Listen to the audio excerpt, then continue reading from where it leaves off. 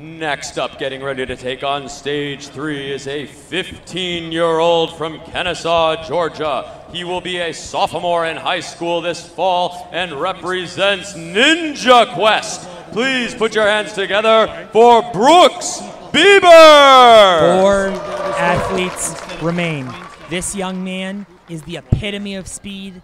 There's not going to be a whole lot of opportunities for speed on this course. It is all about grip and endurance.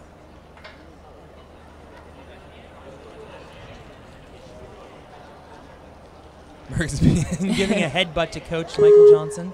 Like, totally called Michael Jackson in stage 2 because I am extremely tired.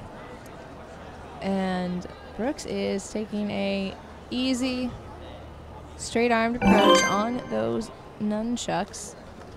Really, the first 3 obstacles, nothing that you're going to see any of these elite male athletes fail on, but really just more to tax your grip, make you tired. And you do see Brooks moving with a little bit more of an aggressive pace than we did see some of the other athletes moving through those first couple of obstacles.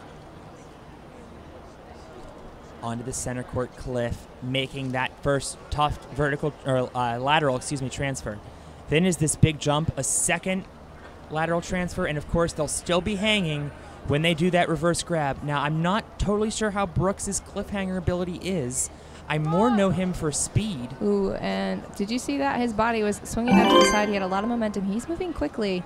Well, he knows that if you don't beat reverse grab, it's kind of irrelevant how fast you go, so you might as well rest and not able to get the grab. He currently sits in 5th place, and 3 athletes remain. I think that grip was there, but that momentum he had just peeled him right off the front.